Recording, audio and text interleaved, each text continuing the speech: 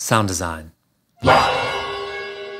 So how do you align your mains with your front fills using Smaart? Why am I still wearing a hat in the summer? These are all questions that need to be answered today. I've been putting this video off for a long time though, because every time I think about talking about aligning front fills, I think about the complications of level set and the interactions depending on where you put the microphone.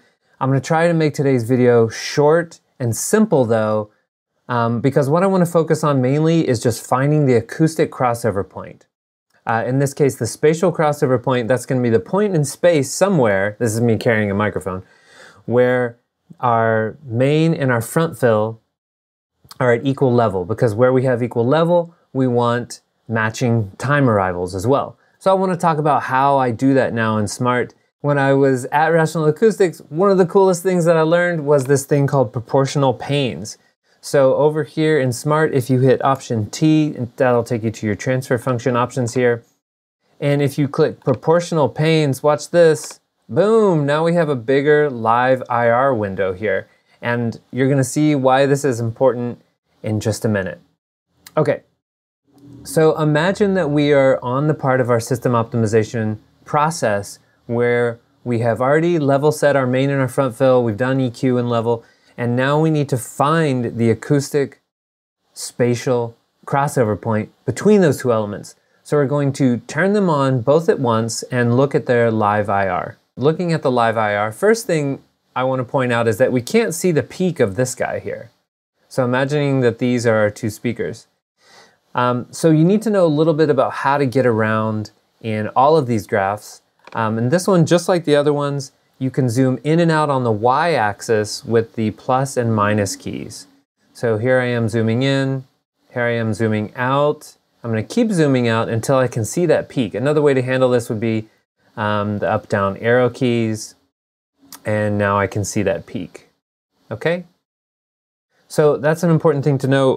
By the way, Option, Command, plus and minus are the zoom for the x-axis here. And then you have zoom presets, Option Z, you have zoom presets just like in all the other windows. So if I click on the outside here, that'll zoom back to default. And then Option 1 is zoomed all the way in, 2, 3, 4, like that. Okay, so back to this point. I can't see the peak, so I'll hit the up arrow key a few times. Now I can see the peak, okay, of both of these. And so wherever I am with my microphone now, I need to find the point in space where both of these peaks are equal. And it would be nice if Smaart would, tell me up here in the cursor readout what the actual level is here, over here on the y-axis. Maybe there's some way to do that. If you know how to do that, let me know. I would love to know how to do that. But what we can do is we can just use our eyes here. And so imagine me out in the field, I've got my iPad, I'm looking at this, and now I'm gonna take my microphone and move it to the left or the right. Here's why I'm getting too complicated. It's moving left to the right if your front fill is only a lateral extension, right?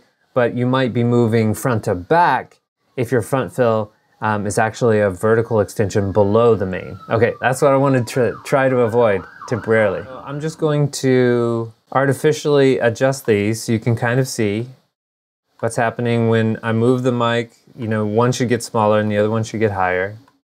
Okay, so now we're pretty close, and now we might want to zoom in a little bit and up arrow key. Okay, so this one's still a little bit hotter, so I'm just gonna artificially make these exactly the same. Okay, so then we would find the point where these are exactly the same. Okay, great, now we have equal level, now we want equal time. So I might put my cursor here and see that we are 3.67 milliseconds away, or I could solo each element, so mute one of these guys.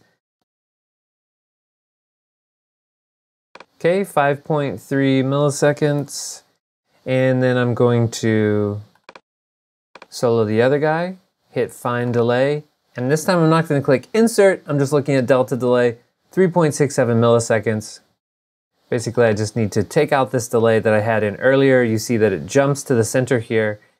And now if I hit find delay again, 0 milliseconds. Okay, success, right? And If I hit cancel and if I turn these both on together, then we should get double the peak there, right? Because they're both on top of each other. Okay? That is the simple process that I now use to find the acoustic crossover point. So I hope this is helpful to you guys. Let me know if you've tried this method. Let me know what your results are. And if you have a different method of time aligning your main to your front fill in Smaart, please let me know. I'm always trying to improve my own methods. Oh, and obviously the reason that I'm still wearing a hat in summer is that it's not summer yet. It's still spring, and here in Minneapolis, it's still something like 60 degrees Fahrenheit. So stop judging me. Sound design.